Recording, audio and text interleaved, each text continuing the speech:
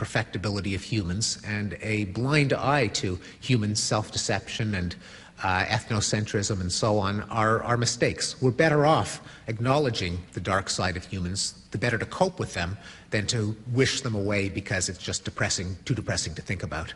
On the other hand, you're right that if anything, the most sophisticated versions of evolutionary psychology have also shown that the better angels of our nature, as Lincoln put it, also have an evolutionary basis, such as emotions like sympathy and trust and gratitude and guilt, and that collectively make up what we call the conscience. That those are part of our endowment from evolution as well. And in fact, there's a whole field of psychology, a new field called positive psychology, founded by Martin Seligman, who's also sympathetic to evolutionary psychology, that tries to identify what went right in human brain evolution, and to get people, both as individuals in their own lives and perhaps collectively, to take advantage of the better angels of our nature. Yes? Yes, I don't know if I have a simple question, because I may be confused about some elements that you try to get across here, or and perhaps you can amplify a little bit more. You had, toward the end, you had one slide in which you state, quoting what you said, that selfish genes do not make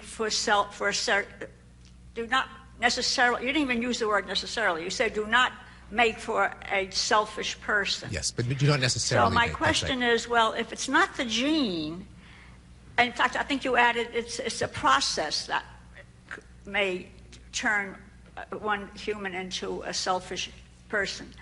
But if that's so, then we should be concentrating on the process, not so much on the gene.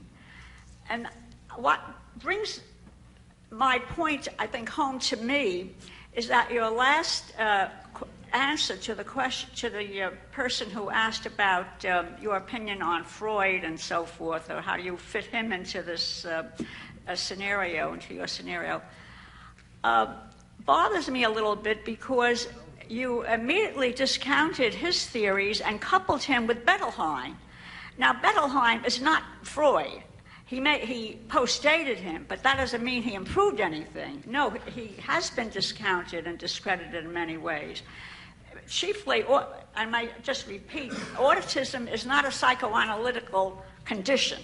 Schizophrenia, and you did mention Freud in that, with that term, is not a neurotic, at least from my understanding, a condition.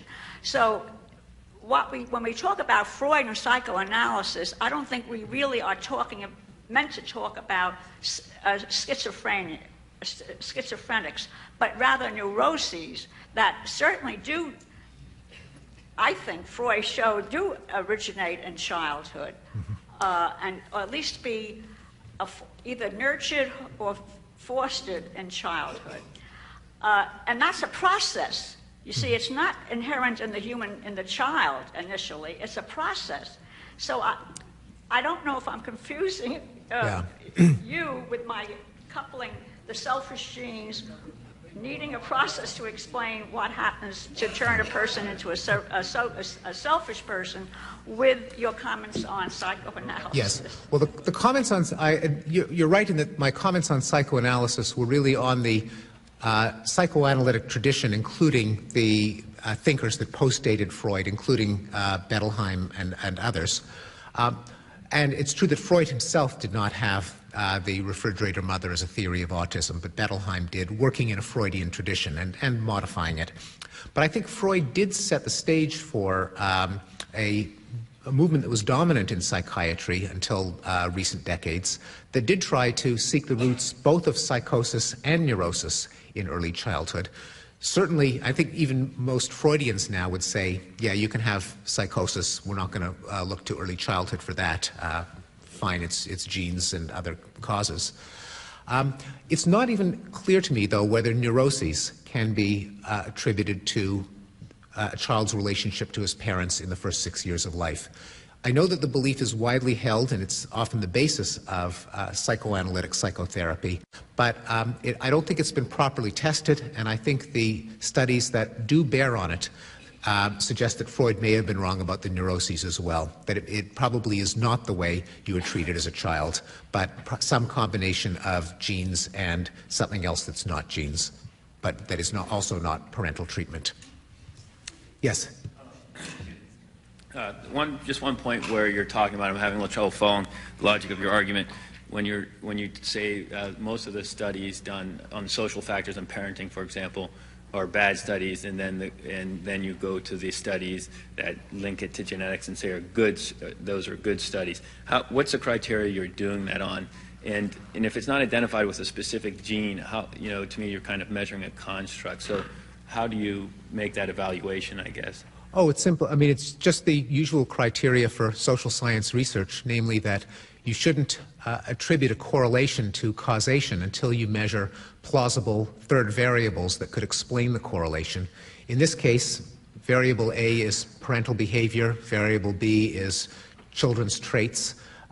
The bad research simply interprets the correlation as a causation, a causal relationship. Better research would at least measure the possible third factor genes to see if it can be attributed to that as opposed to the putative cause, namely parenting. Now, it's not the end of the story, because simply knowing that sharing half a genome has some causal effect doesn't tell you how it has its causal effect. And I expect that a major new area of research over the next few decades will be trying to get more specific about which genes do what, at what stage of the developing brain, where are they expressed, what do the gene products actually do, to flesh out the causal story. Right now, our measures are crude, but without a measure of possible effects of the genes, people would just be committing the elementary logical error of confusing correlation with causation. Causation with statistics, but you could be leaving out some other factors too, is my only thing. You seem like, okay, you put it hereditary stuff and now you've answered the question when you could possibly leave out other things, and you're never showing causation. You're making that assumption when you can only prove correlation, right? Well, in the case of genes, there is, you can rule out some of the possibilities, because we know that, that growing up in the same home, for example, or being similar can't be read back and change your DNA. So that kind of correlation can only go in one direction, because Lamarck was wrong. But again, that's not to deny your point that it leaves a lot of things open. And moreover, I should add that the research that I'm referring to also measures other factors besides family, parental behavior, and genetic relatedness, such as possible effects of the child on how the parent treats that child as opposed to other children. So the individualized parenting that a parent might give to one child and not another, causing two children in the same home to in fact have slightly different environments, also needs to be measured, and a few of the most recent studies do measure it, but come to pretty much the same conclusions. That is that once you control for genetic relatedness, then differential parental treatment of one child to another seems to be a consequence of the fact that the kids are different to begin with. They don't seem to add any additional measurable effect on how the children turn out. But that would be an example of other factors that ought to be and sometimes are measured. Okay, we'll take one more? Or no, or end it. No, I think I've been asked to end the evening to switch over to the reception and the book signing. Sorry for those of you who had questions, and thanks very much for your attention.